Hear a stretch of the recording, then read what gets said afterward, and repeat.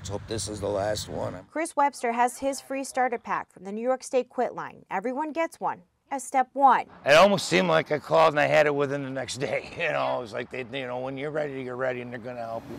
Well, it's good news. And that would include creating a support system, something Webster says is vital to success. He's tried quitting before and has moved his quit date for the next attempt over and over. Triggers, what I want to call them, and having a dear loved one that's dying.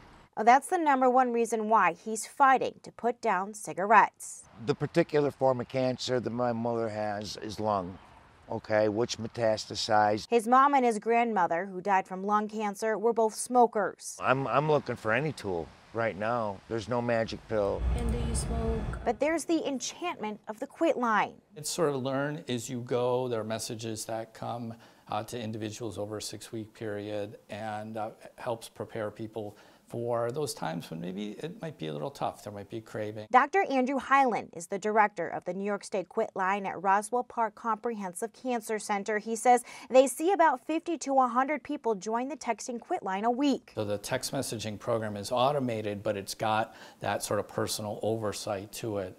So for those individuals, again, maybe it is the anonymity of the process. Hyland says it is all about support. He adds there's no shame in trying and feeling.